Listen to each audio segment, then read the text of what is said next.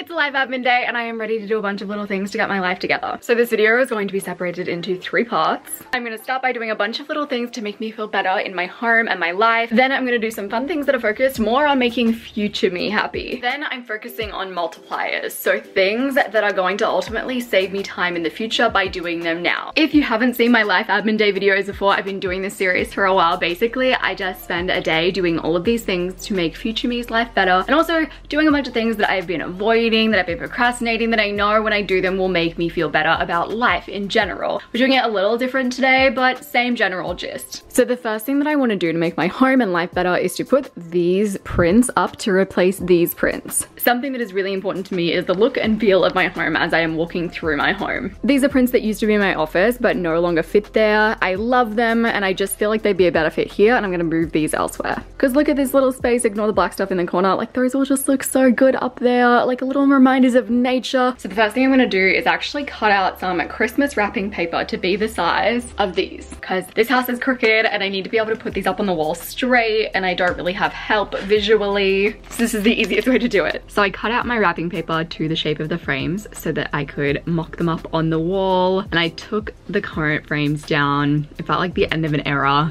and then I put my mock-ups up to get the placement right. It looks straight to me. After that, I chucked up my new frames, and this is what they looked like. Okay, they are up, they are relatively straight. The only other change I want to make, not right now, but I want to turn that into a mirror. This print I still love, so I want to put it up in our hallway. Currently, this is our hallway situation. So you've got sort of the entry bit, you've got the mirror, you've got the calendar, which needs to tick over, and I want to put it here because there's like a big blank space and it just looks really stark. I cut out a piece of paper that was sized to the big frame, and then I stuck it to the wall to get my placement right. Once I was happy with it, I put my frame on the wall. Okay, it looks so good. It could have been put a bit more this way, but that's okay. We're filling out this hallway so slowly. This used to be completely blank and it was just so boring, and now it's just looking so much more homey. I love it. While I was in this area, I finally moved the birthday wrapping paper that we'd been storing in this basket. It's a tiny change, but the bright wrapping paper sitting in the lounge room really didn't work for me, and it was a little task that had been on my mind. While I was still sort of in that command strip mindset, I hung up a hook beside my bedside. I've actually tried to do this twice before, but I failed because I couldn't get the placement right. So I was really happy to get this done. I also added a hook into this little alcove on the other side of our room. So this one is to hang clothes when I steam them with my little portable steamer that I've gotten, because I found that it's much easier when you have clothes hanging up, and it doesn't really work when they're hanging up in that section. This one is for my hoodie. It's right by my side of the bed. It didn't go exactly where I wanted it to go. Like, I wanted it up here, but it turns out that the ability for this to stick relies on the brick being really smooth, and that was the only smooth brick that like let the sticky things lie down nicely. I told myself I would make my laundry a priority on this day because I'd left my clothes out in the rain, and this was the first sunny day that we'd had in a second. Laundry needed to get done.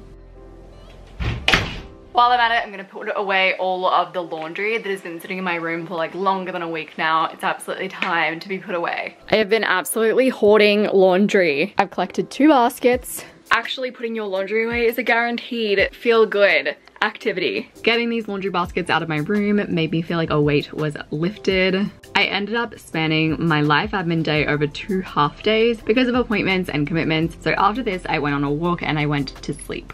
This morning, I hung my pants over here to steam them, and it made it so easy. And look, there hangs my hoodie. It's not super pretty hanging there, but it's very functional. Already, my little life admin changes are paying off. So now I'm going to be booking in my brows. They very much need doing. I don't know if you can see that. I've recently switched brow places, and the new place that I go to has an online booking system. I love an online booking system. Love not having to call up, having to message them to organize a time. So that is my next task.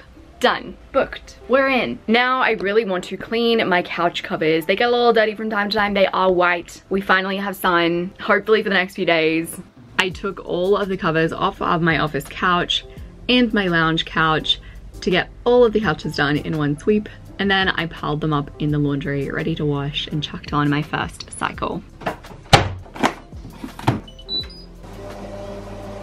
While we are in that mindset, I want to wash these marks off of this curtain. These are the weirdest marks and I genuinely don't know where they came from. They're kind of like little crosses. Those marks appeared like a day after I had already washed and hemmed these curtains. So I'm gonna chuck some stain spray on them, get them off. This is something I absolutely would avoid for the rest of my life. But also it's right next to me when I sit at my desk so I can always see it. So the next thing that I'm doing is actually creating a monthly and quarterly home tasks list. The reason that I'm doing this is because every life admin day I find myself doing similar things. I mean, not all things. Obviously, I'm not going to be cleaning the marks off my curtains every single time, but in terms of cleaning my couch cover, cleaning my car, don't ask me why it's taken me so long to realize this, but I'm like, those should just really be part of like my monthly reset day or my quarterly reset day. So I'm going to take a second to just put those things in my monthly and quarterly list that I have in Notion set up already. That way they kind of just become integrated into part of the routine and they're not just an abnormal thing that I do on the life admin day that I schedule. I just have a really simple checklist for my quarterly and monthly resets, but right now they're pretty focused on goal setting more so than home tasks. So I added a few bits and pieces that I know I do regularly to those lists.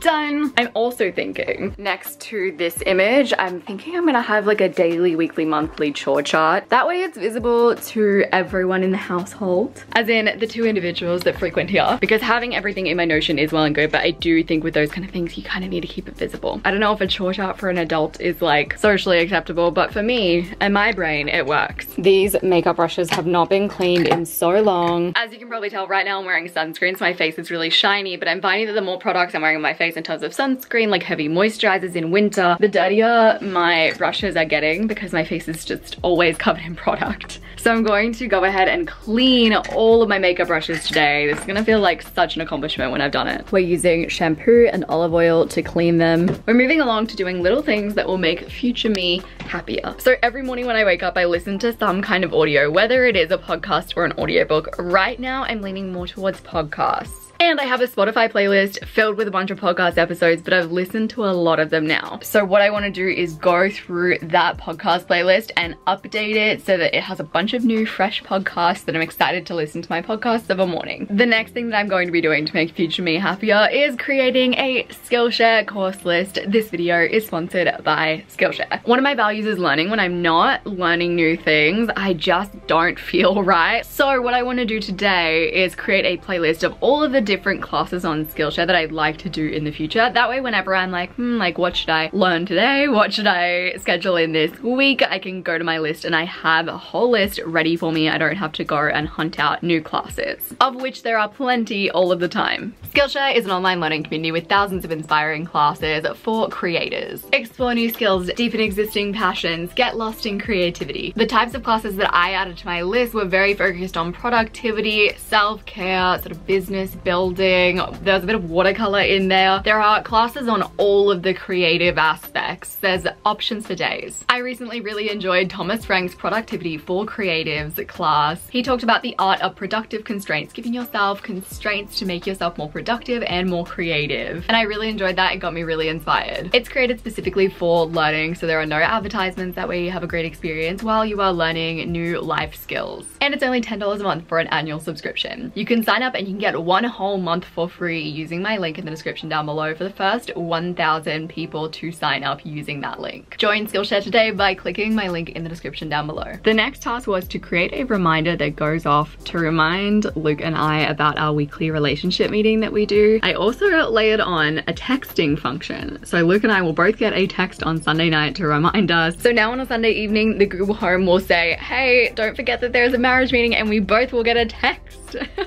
Luke's gonna love it.